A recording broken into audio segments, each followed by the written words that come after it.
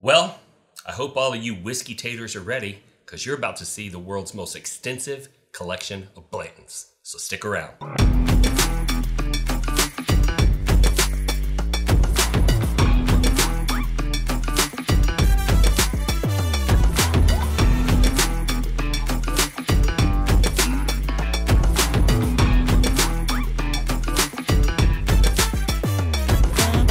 Well, I hope you viewers at home are as excited as I am, because we have the actual author of the book on Blantons on the show today, and he also happens to have in his possession, behind us, the world's most extensive collection of Blanton's bottles.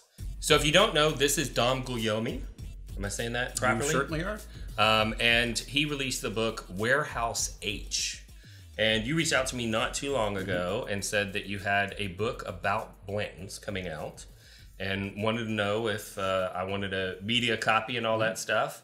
And honestly, people, I listen to audiobooks most of the time. It's been a long time since I actually turned pages, but I read every single word of your book. It's awesome. I could not put it down. Wow. It was an absolute page turner. If you love whiskey, you're not gonna want to miss this. And it's not just about Blantons. You get a lot of history about Buffalo Trace and how their influence on the industry helped kind of be the burgeoning point for the whiskey renaissance that we're living in nowadays. So it was very exciting. So thank you so much for coming on the show, and let's kind of talk about like your journey and how you became like one of the world's foremost experts on the biggest tater bottle ever. That's right. Well, and therefore I am the biggest tater ever, right?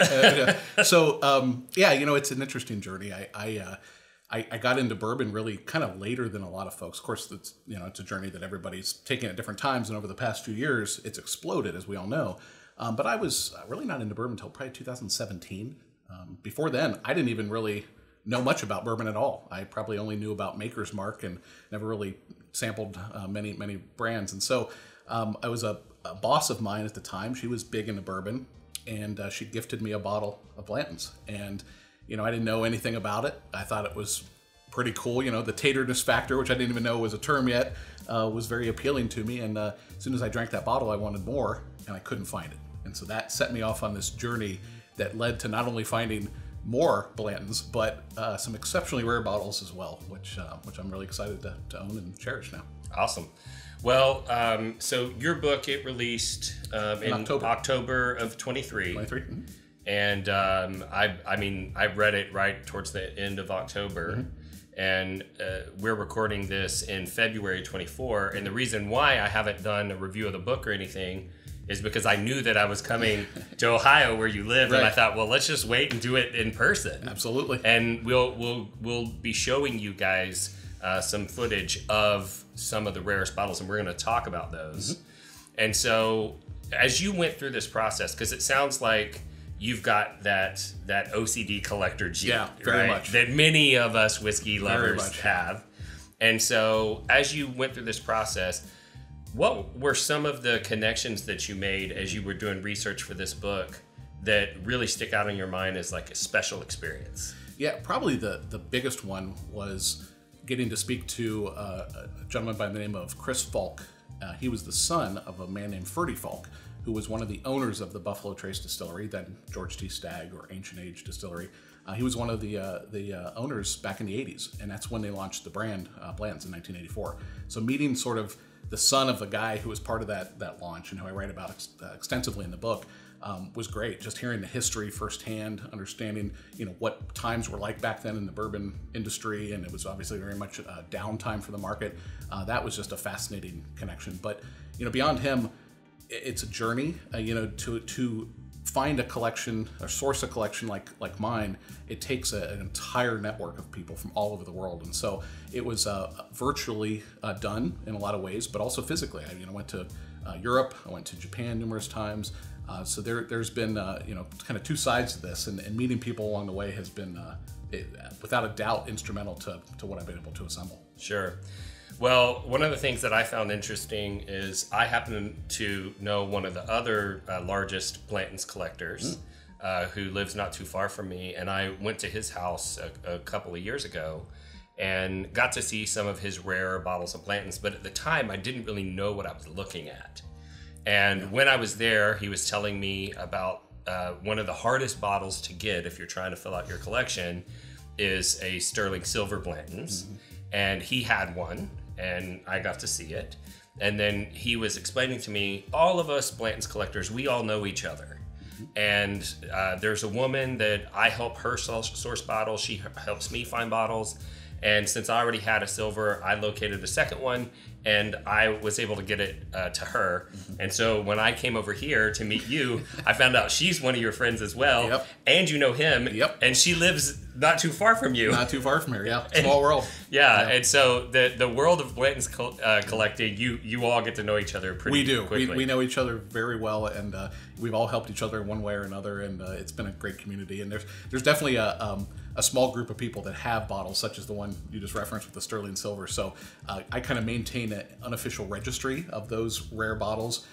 It's not published or anything, it's just for my own knowledge. And that's where, in the book, when I reference things such as only 15 known to exist. I have the list, the 15 known, and I'll happily add another name if another one pops up. Pops up. Yeah.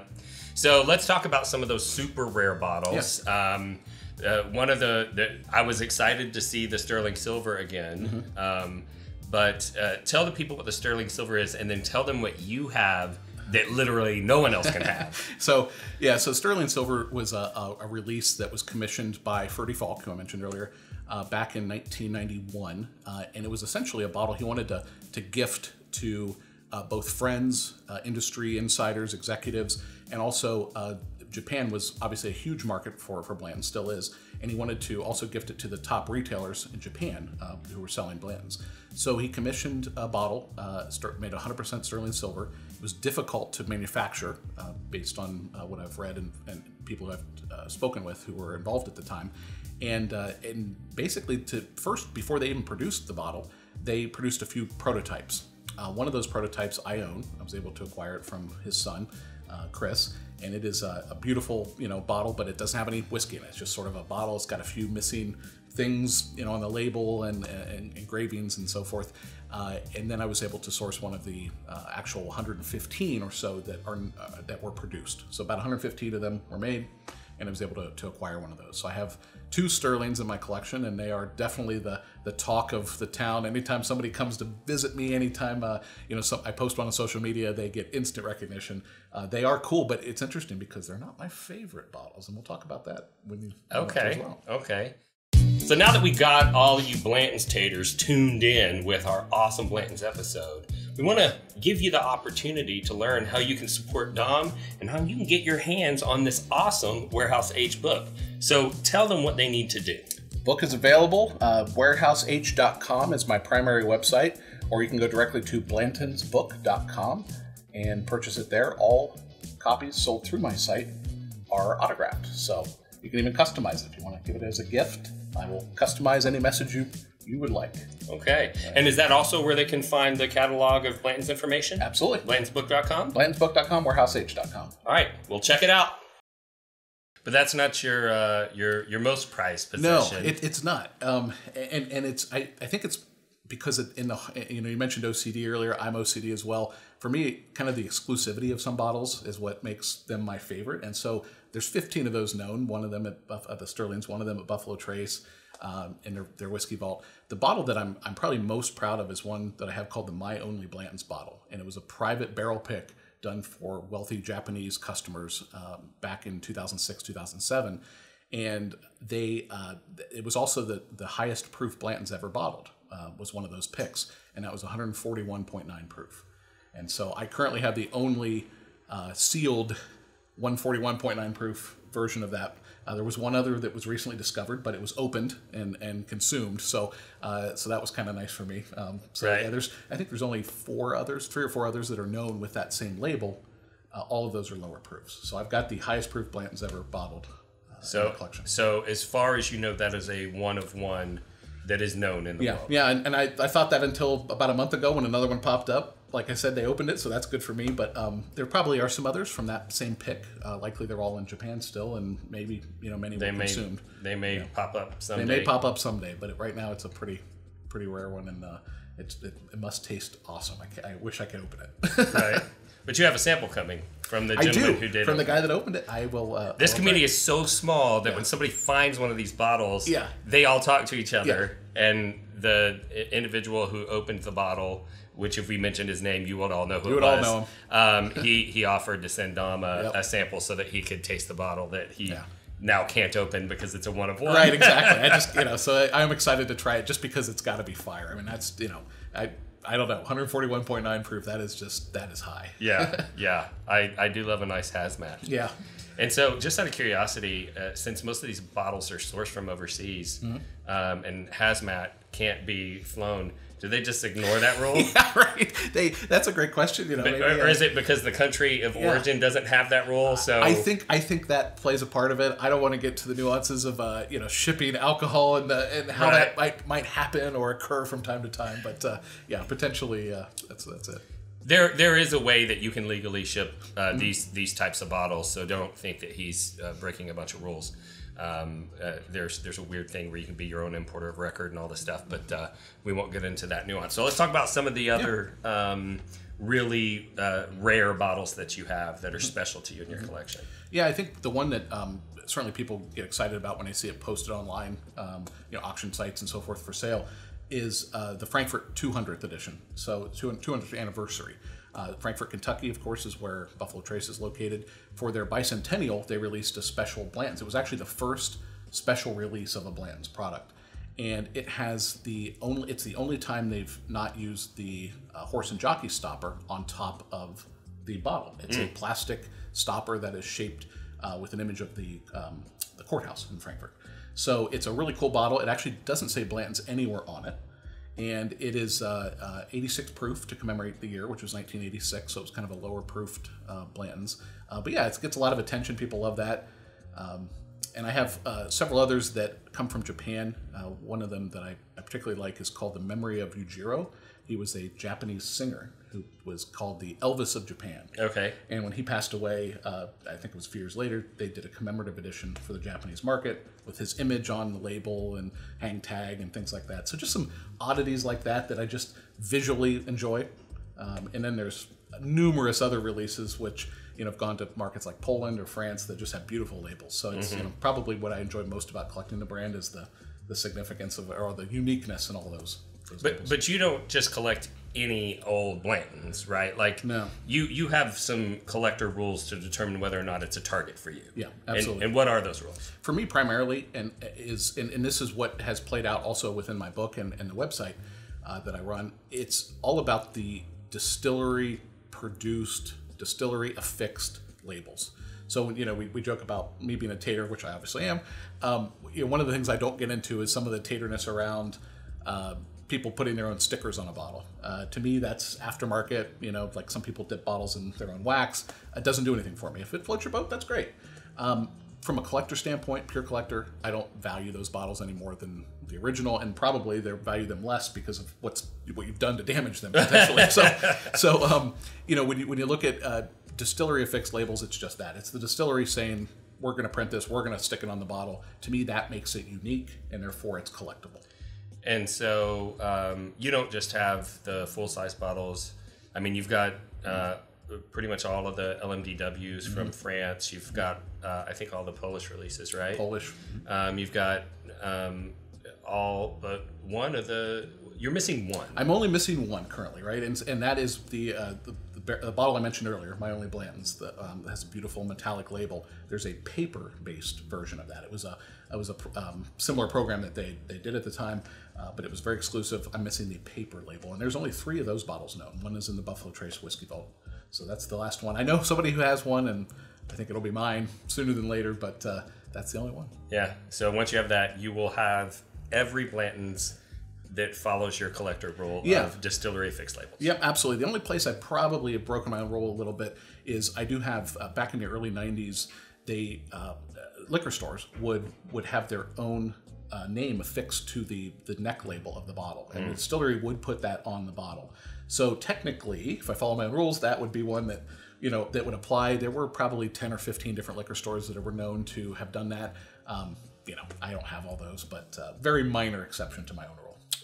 Well, we'll say distillery affixed main label then. Yeah, there you go. I like that. Distillery affixed main label. Yeah, that's right. That way you don't have to collect every side sticker and every neck label and all of that. That all makes sense. But you also have a nice collection of minis. Yeah, minis. So tell us some of your special minis. Minis are an important and essential part of the collection. The several varieties have been done for minis, and probably the more rare ones are a green mini, which is the Blanton Special Reserve. Blanton Special Reserve bottles were introduced in 2000, if memory serves, to the Australian market, and it was an 80 proof. It still is 80 proof bourbon, and it was first introduced to Australia due to the tax regulations that they have, where the proof is the taxes are based on the proof. And so they soon came out with a green mini, but we don't have production dates. None are known to exist, but it was apparently very, very limited in the time frame that they produced the green mini. So that's one of only several known to exist with collectors.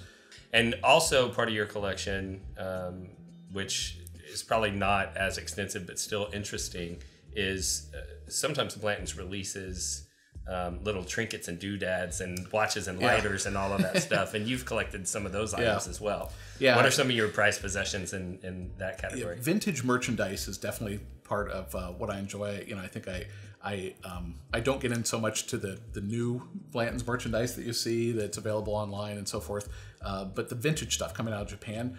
While I hunted the Japanese releases and certain bottles that I needed from Japan, I stumbled across a lot of this merchandise, so I just inevitably collected that. Probably the biggest one that I'd say I enjoy is the watch that I have. It's one of only a couple that I think I've seen posted, and I paid a little too much for it. We'll say probably about $1,000. You talk about that in the book, though. I do. I disclose that, and it's not great quality, but I have it and I love it. And it was probably a free gift with purchase. Exactly. Right. But now, because Blanton's become so popular, I'll give you $1,000. Yeah. By the way, that's what makes me more tater than anything. It's right. Like that watch. $1,000 for the watch. Like that. I totally get it. People are watching this and they're just rolling their eyes. Seriously. You should do what would you do for a Klondike bar type stories of all the stuff that you've done to try to complete this collection. Yeah, there are so many. Not safe for television. That's pretty awesome. What's some of the misinformation out there about Blanton's that as you've gone through this process, you're like, no, I want to help clear that up? Because I know that was part of the impetus for you writing the book. Absolutely. That was part of my passion. It was, I think, twofold. It was seeing people post pictures of bottles, some of the rare ones, continuously saying, what is this? And not having a source for that information. That's why I started the website. And then that became a catalog of sort of all known labels, all known releases. As I looked to publish the book, it was exactly what you said. There was misinformation, or just repeating the same stories from the past that had always been told. And so an example of that would be the Japanese market was where Blanton's was created for and first distributed to. And so Japan was a huge part of the market for bourbon in the 70s and 80s and 90s. It still is, but it was really what saved bourbon back then, as Americans weren't drinking it. And so, it was no doubt one of their key markets. But according to Chris Falk, the son of Ferdy, his father, they absolutely wanted Blanton's to be a hit in the U.S. It was released here first. So it didn't get to Japan until '85. It was released here in September, by the time the bottles hit the stores, of '84. So, it's subtle, nuance, right? But clearly Japan was their biggest market, but they wanted it for America. They wanted it to be released here first, and it was. Well, that's very interesting. Well, I don't want to go over all of the details of your book because I want the people at home to actually go out and get a copy of it. But we have a tradition here that when we are interviewing, we're usually drinking whiskey. And people get really upset if I don't tell them what we're drinking. Oh, okay. Okay, gotcha. So tell them what is in our glass. So we are drinking the Blanton's release for La Maison du Whiskey, LMDW as it's often called. It's a French whiskey importer. And they host a festival called Whiskey Live every year in Paris, France. And they released their annual Blanton's at that time. We're drinking the 100 proof variant from last year's festival. There was only 114 bottles of this one produced. I think there was 4 or 5 different proofs that were bottled overall, but only 114 of these. So it's a It's nice, 100 proof. Yeah. It sips well. Yeah, it sips well. It's better than the standard Blantons, but since I'm kind of a proof hound, it's a little lighter at 100 proof. I agree. But I enjoy it. And we also have another tradition on here that we always do a free giveaway. So would you be open to giving some samples? I certainly would. We can do several. Okay. Absolutely, out of this same barrel. So okay. Yeah, let's do it. Yeah. So standard operating procedure. You got to like the video. You have to subscribe to the channel. You should probably ring the bell because there's a free giveaway on every video and you don't want to miss it, right? And then most importantly, you've got to go to the video description, click the link, fill in your basic contact information. We run the randomizer, post it publicly, reach out, get your shipping information, get you your samples sent to you absolutely for free. And you know what? We'll throw in a book too. For the sample. Yeah. So you're going to get a copy of Warehouse H, and you're going to get a sample of one of his rare bottles of Blantons. And it's all going to be absolutely for free. And so I appreciate that. Yeah, no. I love the generosity. Excited, absolutely. Help get the word out. That's what this community is all about. So if you don't get to this point with either of our journeys in bourbon without recognizing the gifts those have given, and so I think that's great. Yeah. Well, along those lines, if this is your first time tuning into the channel, I'd like to tell you a little bit about our show philosophy. We are all about bringing people together around bourbon, and that's something that's super important to me because I lost a loved one to suicide in 2014. And that was when my journey into whiskey was starting to grow. And I started to notice the thing that Dom just, referenced. And that is there's a lot of connection around bourbon in the whiskey enthusiast community. And when I was thinking about my brother's suicide, I was talking with some of his friends and I found out that he had started to lose a lot of those social connections. And I saw whiskey forming social connections at a very rapid clip. And eventually I came to the conclusion that if I could use this podcast to get you connected to whiskey, the whiskey would do the rest of the job and get you connected to others. And so that's why we had the podcast. It's why we started Bourbon Real Talk community, because you have to have a forum to discuss. And there are a lot of forums out there, and some of them are filled with negativity and trolls and people that show a lot of hate online. And so we created a forum that didn't have that. But we also learned from those trolls that if those people can hate a stranger online, there's nothing that keeps me from loving you online. And that's why we end every podcast the same way. And that's this. If you woke up this morning and you're unsure whether or not anyone loved you, just know that I love you. And I'll see you next time on Bourbon Real Talk.